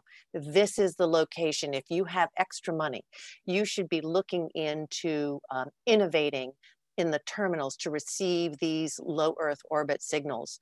I think the Holy Grail, which is space-based, directly to handheld, we're not there yet, but I have great faith in the engineers of the world. I know what they've done in the past with technology, and I hope that they will get there. But in the meantime, as long as you can put a slightly larger briefcase or pizza box terminal near you, you can then have a Wi-Fi connection and bring up an entire building or an entire community. The man packs are being developed as well, I know, for all of us. So this is coming. But in the short term, in the 2021, 2022 timeframe, we're probably looking at larger, more traditional Earth stations. Of course, the non-geostationary need at least two trackable traditional parabolic antennas. But again, by 2022, 23, the electronically steered, the flat panels, these are going to be in a wider production, and they're going to be snapped up. Next slide, please. You know, this is the issue between the different technologies, the different satellite technologies, right? Is what technology is going to give the end user the best experience. And it's not just going to be a question of GEO versus LEO, but there's also fiber, and there's also terrestrial 3, 4, and eventually 5G. And we all know that the user does not care what technology is used as long as it works. And if it's that last meter, if it's the Wi-Fi that fails, look how angry we are, or how quick we are to blame the kid next door for streaming a stupid video when you're trying to do work and you think you're sharing the bandwidth with your neighbors. So multiple technologies are involved, and we as a larger industry and we within the ITU community have got to be aware that it's an ecosystem, that there's a network of networks that is needed to bring first everyone to 4G, right? We all know that there are vast number of people with 2G or nothing. So let's bring everyone to 4G. And then as 5G comes on board, obviously satellite has to be part of that. Space-based. It may not be satellite, it may be drones, it may be HAPS, right? But a space-based technology will have to be part of it. And we have to recognize that the regulators got to keep the options open for the best technology for different pockets of population within their country. Next slide, please. I think I've talked about all of this. We're fast, we're global, so we will do pole to pole and the entire world. We hope it'll be simple. We're really hoping to especially in times of disaster, to be able to drop a box with a terminal and with mobile phones in it, maybe even a bicycle for power if there's no solar. We're really thinking about the quick and easy way for someone to be up and operational, and not just first responders, right? The whole community needs to get back online as soon as possible when there's been a disruption. So we're focused on that as well. Next slide, please. All right, so the final slide, I talk about responsible space. So again, I mentioned that we chose an orbit where there wasn't someone. That's one way to be responsible, not have your altitudes overlapping. We actually have already put a magnetic grappling structure on the outside of our satellites. Although the debris removal industry is not yet mature, it's coming along, right? There are companies like Astroscale and others in the world who are devising affordable ways to go into space and retrieve debris, remove the existing garbage. So we're ready for when that comes along. We are testing on the ground so that we don't purposely launch garbage, that we are not purposely launching something that we're not sure if it works. We've launched 74 satellites and we have 100% operational. I want to say that again, 100% of our 74 satellites are operational. Now, I hope not to bring down bad karma on me, but one of the reasons is our philosophy is to get it right on the ground before we launch it. Space is a long way away and it's hard to clean up after ourselves. It's big, I know it's big, but the world's attitude toward the environment has changed, not only on the ground, but in space, and we have to be responsible in our approach to it. And as for the optical astronomy community, we too have been talking to them for years. And although we were not active in the previous 6 months, we weren't active with anybody really in the previous 6 months, as we were sort of quieted by our bankruptcy situation. But it's, you know, during the pandemic, somebody said, even my mother-in-law bought a telescope to look at the skies. So people are more aware than ever of how beautiful the stars are. While they get excited when they hear that they can see the International Space Station with their naked eye, and here's the app you can download, they get excited when they understand that they could see a Starlink, a whole string, a link of Starlink satellites going across the sky. They're also troubled. They also think, uh-oh, this is going to forever change the view. So none of the none of the LEOs want that, right? So we're working closely with the community to understand the issues they've got with brightness and how we can avoid interfering with their observations, not only with the naked eye, but deep space. This is of concern to everybody. It's a good conversation. As Patricia said, there's another session this week on dark and quiet skies. This is something that is needed for the astronomy community. And at the same time, that community understands that they too want to be connected. They've got massive data needs. They're often remote. So they want what we are bringing to the world. So this is definitely a conversation, a discussion about what can be done not only with our satellites, but with their software and with their telescopes, and what can we help fund as far as developments and improvements in the technologies that they are using, so as to make sure that we're all coming to the best possible conclusion. I think that is the end of my presentation. Jorge, the last slide just has my my email. I can't believe I'm giving this out to people. Thank you very much, Ruth. You may discover the consequence in the next hours. But thank you very much, Ruth, for this very detailed and interesting presentation. I think many people were eager to better understand the situation of OneWeb and how you are doing.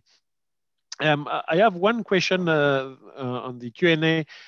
We have seen in the press many things about OneWeb, and one of the announcement was that in the future, for future satellites, there may be also hosted payload in addition to the communication payload on the OneWeb satellite. Is it something that you are considering, or is it completely fake news? It's not fake news at all. Obviously, a satellite operator, we're building to make money. And so what our customers want is what we want to deliver. So the first generation, those 600 satellites, those are designed. But we're already building Gen 2 or designing Gen 2, even Gen 3 and Gen 4, right? One of the reasons we look to additional spectrum, such as Q and V band, is an awareness that in 10 or 15 years, we're going to need those bands for our gateway connections or what have you. So if our main investors, who are themselves have needs, both Her Majesty's government and Bharti have ideas about what our satellites should be serving. And so Gen 2 will look to be able to do that. I know that several of the other presenters talked about inter-satellite links. That's an obvious solution to improve latency, to be more efficient. But it's not quite there yet. So it's not on our Gen 1 satellites, but we're launching as quickly as we can to offer this first service.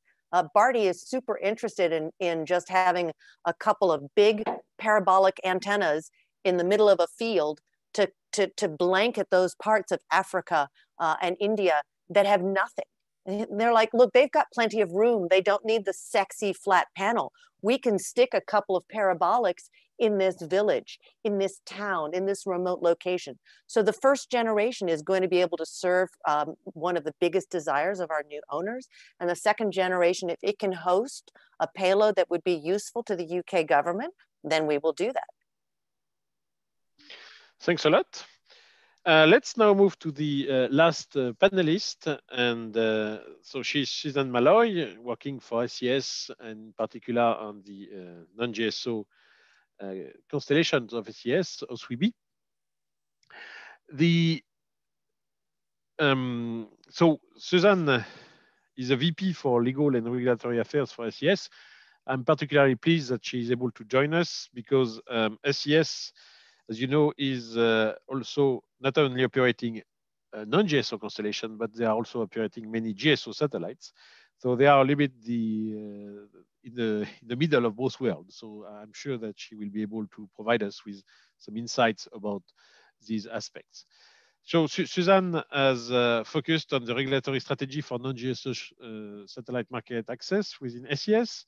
And previously, she was working as Vice President for Mobile Satellite Service Operator DBSB, and also acted as a Senior Regulatory Counsel for Teledesic.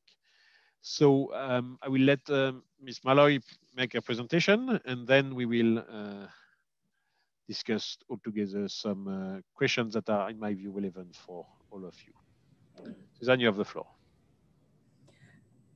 Hi, Alexander. Thanks to Mario, to you, and to Jorge for organizing this panel and for being so kind as to invite SES. And Jorge, I will need your kind assistance to put on my presentation today. Thank you very much. So the next slide, please. As Alex, as you mentioned, SES has a long history in the satellite industry as a pioneer and an innovator. We started as a geostationary satellite company, and video distribution has been a major part of our business and remains so to this day. We reach more than 350 million households worldwide with video and with data connectivity on our geostationary fleet. I'll get into the details of the fleet later, but at this point, we've evolved quite a bit through innovation, through being an industry leader in providing satellite services. So at this point, we consider ourselves a global managed data services provider. Our job is to connect people by a variety of means. Cloud applications are a very important growing part of our business, of which this seminar is a huge example of the kinds of applications that are moving to the cloud and that are supporting our ability to do business today and to just connect with each other. Telcos, mobile network operators are a big part of our business. Internet service providers, enterprises, governments. Mobility is a very large part of our business, and I think you heard that reflected as well among the other panelists, how important mobility will be in the future to reach all of our customers wherever they may be. Next slide, please.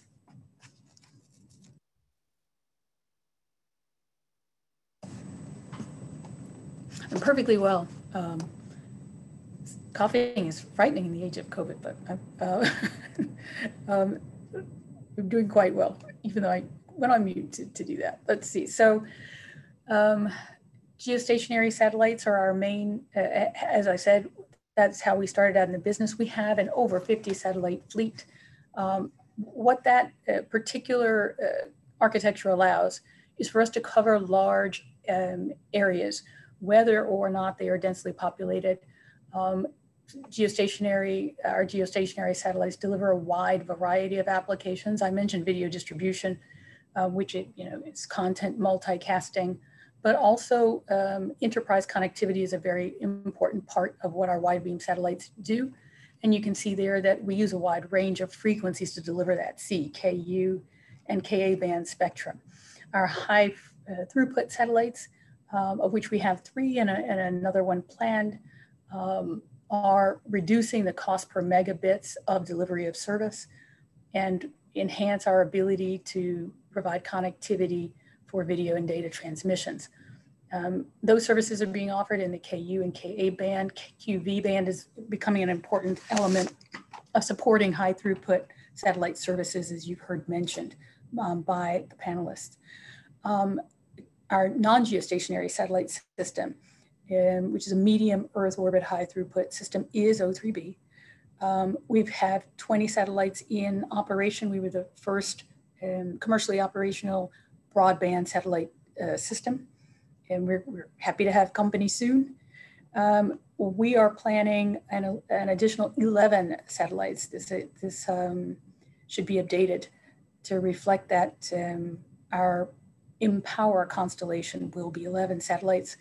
Our satellites under our current operational constellation deliver up to 2 gigabits per second per beam with less than 150 milliseconds latency. And these satellites are using Ka exclusively today. And QV band is, as was also mentioned by Mario, that's an important part of how we have to plan our future constellations, and we have our eye on that for enhancing our ability to use Ka in the future. Next slide, please. So with our current MEO constellation of 20 satellites, this constellation has been in operation since 2015.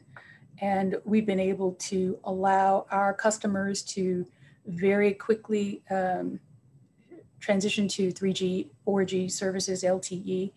And we fully expect and have done much testing both with our MEO fleet and our geostationary fleet to be able to support 5G applications and be a very integral part of 5G solutions.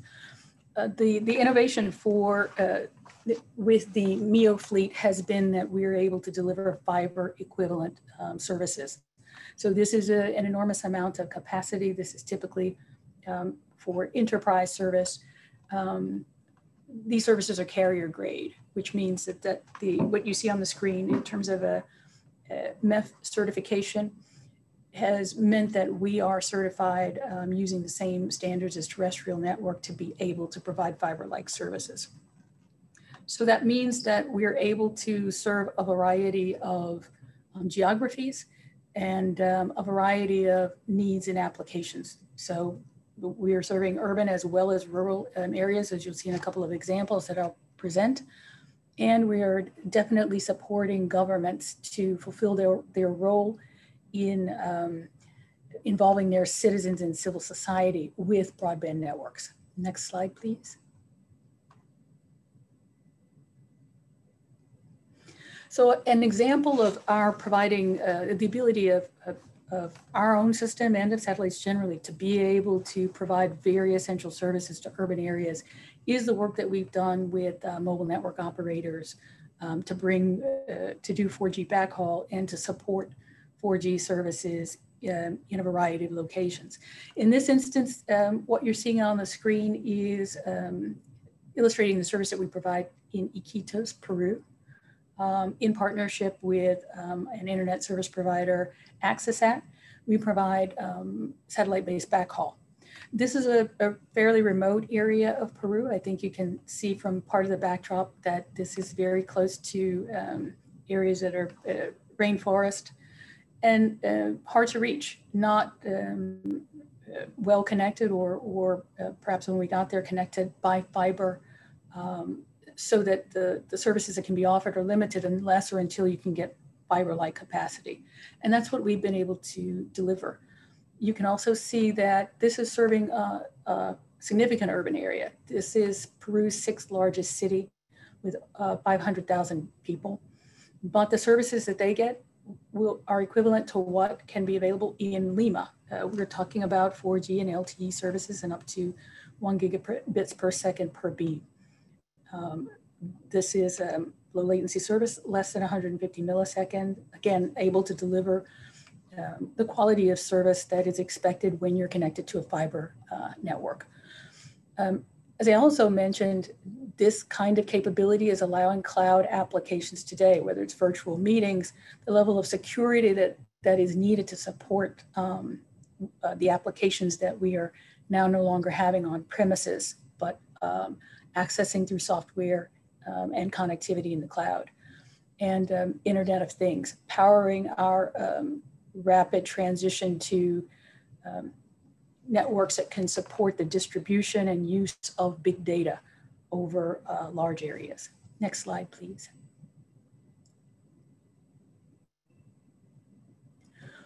One thing we're happy about, and I know that my colleagues would probably have a number of examples to share as well, is our ability as a satellite provider to be able to very rapidly deploy additional resources when they're required, for example, this current situation.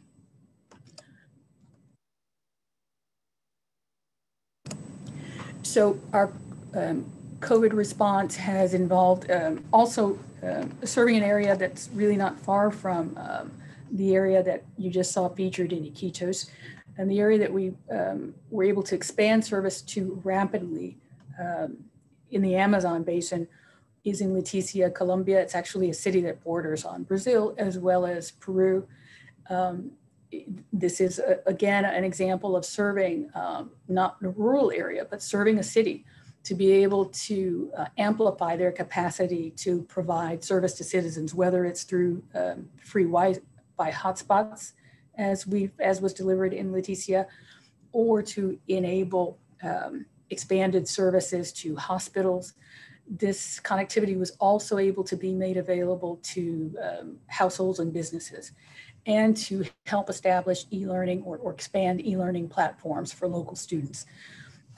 Again, previous panelists have emphasized how very important it is and how COVID sort of illustrated that the connectivity that is available sitting on top of fiber in an urban area is really needed by everyone now to be able to access platforms like the one that we're on, or simply to do everyday business or very basic activities of government, like school, like hospitals.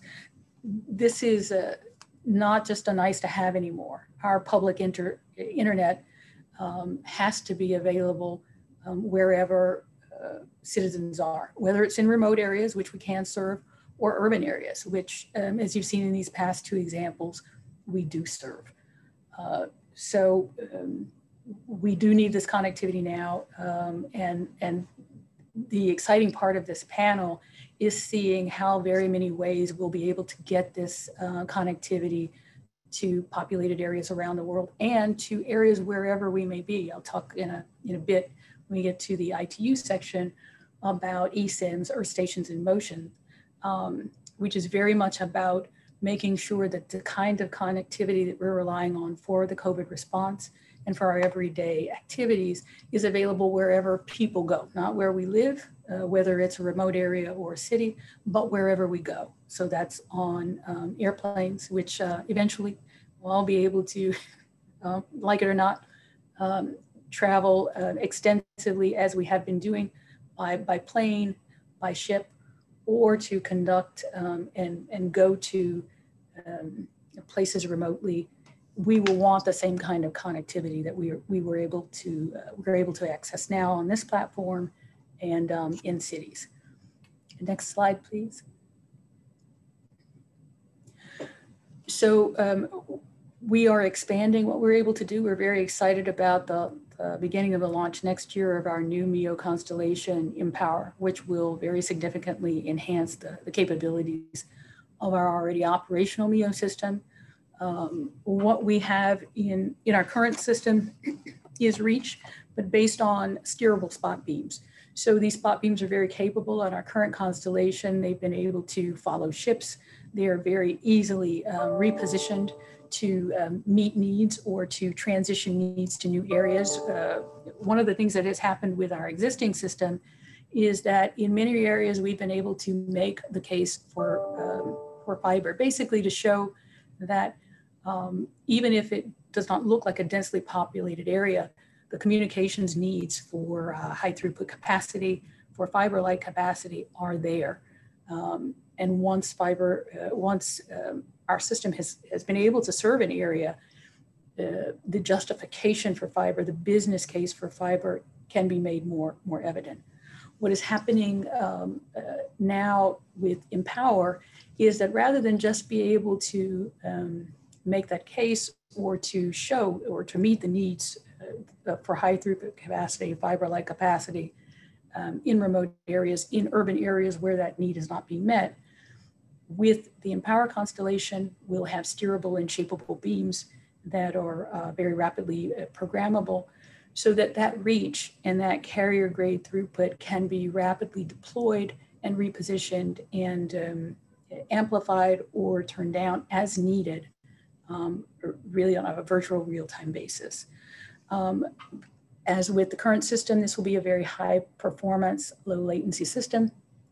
The networks, owing to the ability of the beams to be steered and shaped and to dynamically adjust power, will be very dynamic and adaptive networks. And this will operate seamlessly in a cloud-enabled architecture.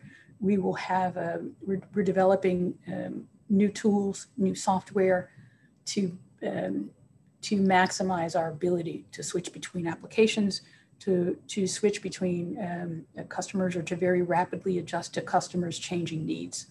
All this is scalable. One of the benefits of MEO is how seamlessly scalable the constellation has been. We started out with a 12 satellite constellation, which we rapidly decided we needed to expand with our existing MEO constellation from 12 to the current 20 satellites. Our originally planned 7 satellites for beginning the Empower constellation has rapidly morphed into an 11 satellite constellation that we intend to deploy And this ability to scale allows us to meet needs as they grow. And we've only seen that growth. So we're optimistic, as are the other panelists, about the future of the Empower constellation. Next slide, please. So this again shows kind of the progression of what we're going to see in terms of bandwidth improvement. There's a link to a video of how each of these networks work. As you can see on the left, we are now working with steerable beams, but on the right, the graphic that you see shows that what kind of connectivity we'll be able to achieve with the beams that are electronically steerable and shapeable. What this will mean for the delivery of service will mean we'll have many more user endpoints that we can reach. We can improve our link budgets. We'll have much more connectivity, increased flexibility. We'll be able to deliver our services at a lower cost per bit and scale up. At this point, we haven't had the capacity necessarily to serve the customers the way we would, at the scale we would like, and we will be scaling up quite significantly with the capabilities that we'll have with the Empower constellation. Next slide, please. With respect to WRC 19, just looking backwards about what we've been able to achieve, it has been very important for our medium Earth orbit system that we've focused on Earth stations in motion. We've got a regime in place for geostationary satellites now as a result of WRC 19, spanning the full bands that are in use typically by any typical geostationary satellite system in the Ka band.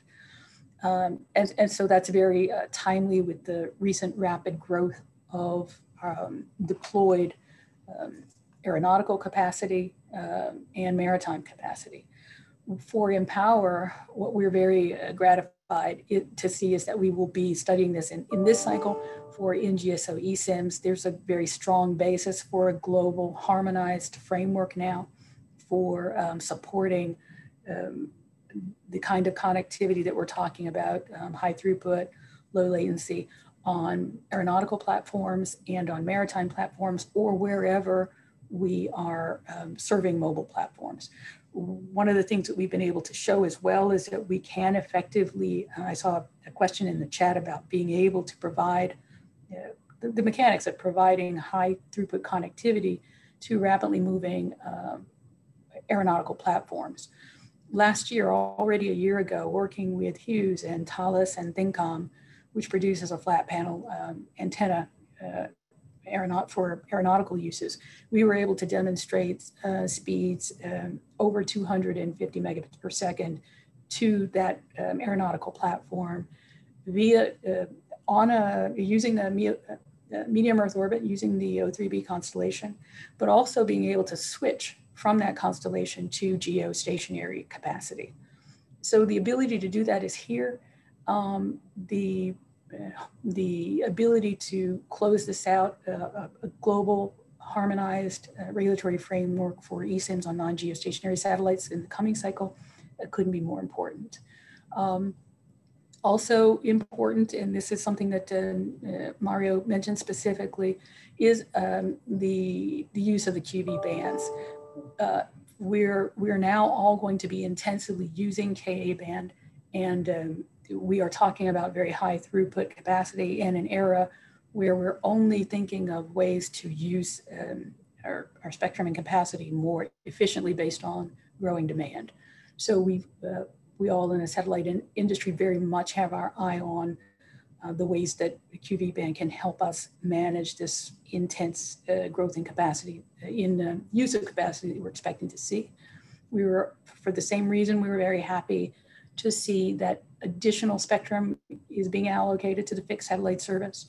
And also that now that we are all actively deploying additional new constellations, that there's a very clear framework for commercial systems in terms of bringing into use of our systems and the milestones for rolling them out. Next slide, please. So I've mentioned how important eSIMs are, and that and how important it is that that's being studied in this cycle for non-geostationary satellite systems. Again, this is something now that we have great commercial experience with already in the market. We have a very solid framework based on the geostationary studies and understanding of moving forward. And so this is a very important course of study over the next, over this study cycle. SES is also very interested in the developments that will be taking place in studying satellite links. What we see in terms of the importance of these links is and there have been a lot of questions about intersatellite links being used by constellations, but our interest in this has been linked to the future of Internet of Things, the future of small satellites, for example. What we're seeing is that as there is a variety of constellations and also a variety of applications that is all about aggregating data, whether it is small satellites doing imaging to be able to accurately and in real time track agricultural track farms to see how crops are growing, that kind of agricultural application, or Internet of Things. The way that networks are being architected is we'll have all these devices aggregating all this data, and they'll need to go to a central point, or they can be gathered, this data can be gathered on the edge of the network to aggregate data that can be useful locally in managing local environments using the data that is gathered from devices connected to the Internet of Things. All this means that that data needs to be aggregated around the world and rapidly distributed back to where the business that is using it is deploying that information, or aggregated for analysis anywhere around the world. But that not all of the systems that are gathering this data necessarily have the kind of global infrastructure, or you don't want to rely solely on a fiber infrastructure to get this data to where it needs to be. So these satellite links are going to be a really important element in being able to get data, making sure there's a very clear regulatory framework for operations that are already being conceived of, and significant efforts to sort of commercially implement the use of satellites to backhaul all kinds of data. Again, whether it's Internet of Things, whether it is images, we really are seeing a very strong need for this. So you'll see SES active and engaged on this particular agenda item. Next slide, please. So finally, for us, the NGSO constellations are a really important element of accelerating the deployment of 4G and 5G. But SES as a company that is heavily invested and is really exploiting to the full extent the ability of a multi-orbit constellation to adapt a particular application to a particular need, or the right application to the right need. We see this development of NGSO constellations as making a very much stronger seamless data network. Our legacy data networks are going to have to rapidly upgrade, deploy, expand, as we've seen based on the needs that are communications needs, connectivity needs that we've seen growing or just laid bare by the pandemic. So our ability to serve hard to served areas and underserved areas, again, whether it's urban or remote, has never been so clear. And SES, again, with a multi-orbit constellation and the ability to provide this connectivity at a multiplicity of levels, is really excited about where this part of the industry is going. The panelists have all made very clear how very large, significant the investments are in this new sector. This is not just for the space side, this is for the ground segment as well. And for our part, we continue to innovate, and this panel is just another example of how that innovation has been brought to bear to bring a whole new dimension to the satellite sector. That has included for SES being one of the first to really invest in our partner in launching SpaceX, and is evident by what many of the panelists have been outlining in terms of the use of steerable and shapeable beams, in terms of their use of eSIMs. So we're looking forward to more of that in the future. And what we all need for this, and I'm sure we'll get to this, is we will need reliable access to spectrum. One of the things that has been talked about in terms of spectrum sharing is the ability of particularly gateway facilities to share spectrum, particularly in the multi-service environment that we're in. But I think it's important to emphasize that these are going to be ubiquitous services. And so there are going to be places where we will need access to spectrum that's dedicated exclusively to satellite. We are sharing very intensively among ourselves at the moment in the geostationary environment. And we as an operational system are engaged with all the folks on the panel in how in the future we're going to be sharing in this multi-NGSO environment. We're very excited about it. And we shouldn't fail to mention that the ITU is playing a very important role in that. That process is tried and true. There has been a lot of give and take between us and the other operators in this, and I'm sure that's going on between the operators on this panel. We're sharing the same frequencies. We're sharing multiple orbits, even in the non-geostationary environment. And the ITU process for us is still the very best way to manage this process globally. So again, thanks to you, to the ITU for inviting us, and thanks to the other panelists for sharing so much about your systems today. Thank you very much, Suzanne. And this is a very nice conclusion that I completely share. I noticed that we are quite advanced in the schedule. Maybe what I would suggest is that we conclude by answering one question that was in fact that could be relevant for each of the systems. And this is in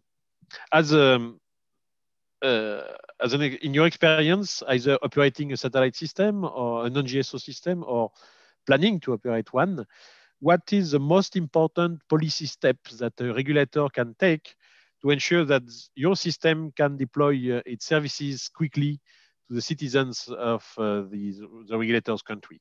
So what would be the most important policy decision they can take? I will go in the reverse order. Maybe I will start with Suzanne and go up to Patricia. Thanks, Alexander. One of the things we've been talking about is on this panel, since we're talking about WRC, is harmonization of regulatory frameworks and policies across regions. This has really helped. So the ITU's role in frequency harmonization and developing regulatory frameworks has helped us. Not every country has resources to be able to manage very easily the processing of our requests for licensing when it's a brand new service, whether it's brand new bands or just an unfamiliar technology. So the ITU's role in being able to develop policies like eSIM in the area of eSIMs or stations in motion and other areas has been really important. What markets themselves can do that really helps us to roll out quickly once we're able to get our satellites launched and in operation is that we've found the most ease of access when markets have fully articulated policies and processes for VSAT licensing. That's, I think, where we've seen the fastest market access and rollout. We were also able to, over the years, we've seen that we are most easily able to deploy where there is dedicated spectrum for fixed satellite use, fixed satellite service use, and where the regulator is prepared for VSAT licensing, for whether it's blanket licensing, whether it is eSIMs, or just generally ubiquitous fixed satellite service deployment. We're a technology that is able to reach the full territory of nations, and the ability to deploy multiple user terminals is really important. So where governments have had those frameworks in place, we've had ease of access. It's also important that governments are prepared, especially with non-geostationary constellations that will have more in-user equipment associated directly with those networks, to be able to have policies that allow for very clear certification of equipment, or what qualifies as certified, and very clear ability to import equipment that can slow the speed of delivery of service. Thanks, Alex. Thanks a lot, Susan. So going to Ruth, for OneWeb, what would be the most important policy steps that a regulator can take to ease the deployment of these non-GSO systems? Yeah, thanks. First, I want to echo and agree with Suzanne 100%. Global harmonization is a prerequisite because this technology is global, maybe for the first time ever. I think that satellites in general have made regulators around the world struggle with what they perceive as perhaps a bit of loss of control, right? So one satellite covers not only their country, but neighboring countries and a wider region. And how do you control and make sure that your communications are secure, whatever concerns you have about that, while allowing access to your markets, right, these satellites. So now we have constellations that are licensed via one nation at the ITU, and the other 199 nations want to be sure that their communications are secure and safe. And so I applaud the ITU. I'm grateful to the ITU. All of these systems have pointed out how they're using the Ka band, the 28 gigahertz band. We're grateful to the ITU for recognizing that this is where these new satellites are going. And so those countries that are not harmonizing, that are going their own way, that's a big difficulty. That is a big difficulty for a global technology. And the recognition by these countries that their regulations may have been written 20 years ago, 30 years ago, under a regime of what I would now call traditional geostationary satellites. One satellite, one antenna, that was the whole system. And the recognition that we are now talking hundreds, if not thousands of satellites, and tens, if not hundreds of Earth stations, which may have more than one antenna, and it might not be in your country, but that doesn't mean that you can't have control, that you can't feel secure about the communications with your consumers, with your users. And so that flexibility to recognize that the regulations might need to be reworded is important to enable these new technologies. Thank you very much, Ruth. And now going to Mario. Mario, you told us your wish list for ITU, but what would be your preferred wish in terms of national regulators? What should they do in priority, in your view, for allowing Telesat to deploy quicker? Sure. I will try not to repeat what Susanna and Ruth have said, that I fully share. And probably in my previous life, like others in this panel, I worked for a national regulator. In my view, for a global satellite company, it's important to have national licenses around to be able to work. So in my view, what is important for a national regulator is trying to cut the red tape in order to get the national license, which doesn't necessarily mean to to have a regulatory regime that favors satellite and does not favor other services. Light touch regulatory regime can also be used for protecting other services that are sharing the same bands. And that would be definitely the top, one of the top things I would put in my wish list for national policies. Thank you. Thank you very much. Julie, what will be your advice for national regulators? What should they do first? Thank you, Alexander. I too feel that harmonization of spectrum regulatory frameworks for non-GSOs is vitally important. And I will say that that includes both fixed and mobility applications, which seem to be more of a challenge for regulators than fixed applications.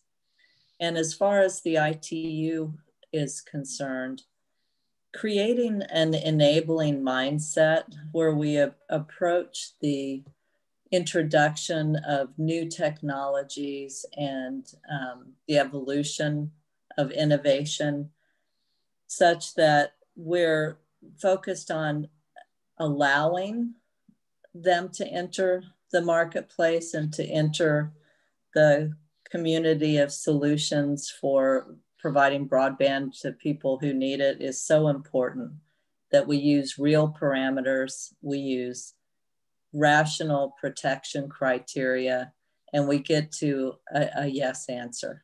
Thanks. Thank you very much. And finally, Patricia, now that you have more than 700 satellites in orbit, I'm sure you have some idea about what is, in your view, the main priority that regulators should consider to facilitate the deployment of non-GSO systems. So they've gotten great, wise advice from my colleagues and friends on the panel. I think the one thing I would say to a national regulator is be clear on what you're hoping to accomplish. If you're trying to increase broadband, then start from the bottom with the consumer and the end user. What do you want them to do? Make sure that you've got a way for that device, whatever it's called by whatever provider it is, to clearly be certified. Try and look at regional certifications and standardization to try and make that faster. Look to make sure you've got a way to authorize multiple terminals, because you're hoping to connect lots of different sites. So blanket licensing is a great tool that's been approached by lots of regulators. And then I would look at the frequency bands that you would use at a consumer. For us, it's KU band, I think, for OneWeb 2. The others would be KA band. Understand who the other users are and what parameters we need to observe to use those frequencies that are allocated to us and the adjacent services. For the gateways, I think those are almost always individually licensed, site by site, and there are lots of little tricks and steps. I'd second Mario's comment about looking at the red tape. How do you get from selecting a site to getting it authorized? Those are all things that take time. Everyone on this panel is working hard to bring kind of the space capability to reaching broadband service provision. And we're glad to have real customers using us right now and hoping to grow that. But each step in that regulatory process can add time to when a customer can actually make use of it. And if anything right now, I think all of us are inventive companies. We're all driving hard towards this. But as Julie mentioned, I think the pandemic is underscoring the urgency for us to move fast. So for national regulators, do an inventory from what you want, the sort of objective you set, from the customer side all the way up. That's what I would recommend. And I think regulators are doing that. We're hearing from around the world that these times are prompting streamlining. So that's terrific. Thank you.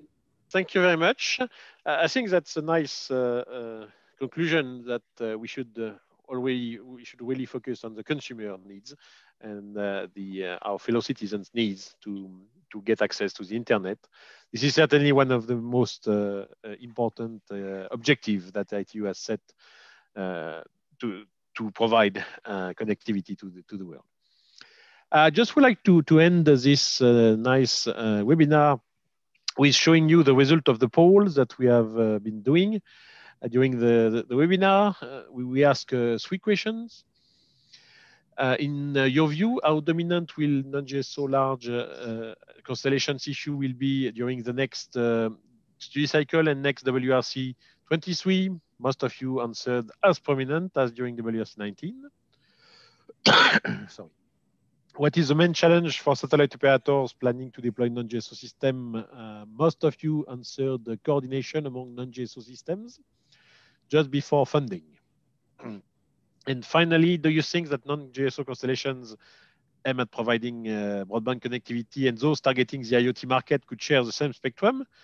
And the main answer, the majority answered why not, but under certain conditions aiming at addressing the network heterogeneity.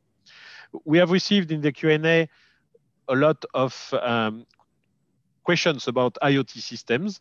This was not really the focus of this webinar, but the number of questions has made us aware of the interest of the topic as well. And so we may plan further ITU satellite webinars in 2021 addressing specifically the topic of IoT. But by concluding, I would like to thank the 5 panelists. I think you provided us a very good overview of the current situation for non-GSO satellite broadband systems. And I was very glad to hear the various views and your various approach to the market. So I would like to thank you on behalf of the ITU. I'm sure that we will meet with many participants that were online. And I would like to conclude by remembering people that we will host a 3rd episode of the ITU satellite webinars on 11th of November. Take care, it will be 1 hour earlier than usual. And this will be dedicated to GSO satellites. So that to have a complete picture of the space ecosystem. So I would like to thank you again, and I wish you a good day, a good night, a good end of the day, and stay safe. And see you hopefully sometime somewhere in an ITU meetings, probably not this year, but maybe next year. See you, and bye-bye.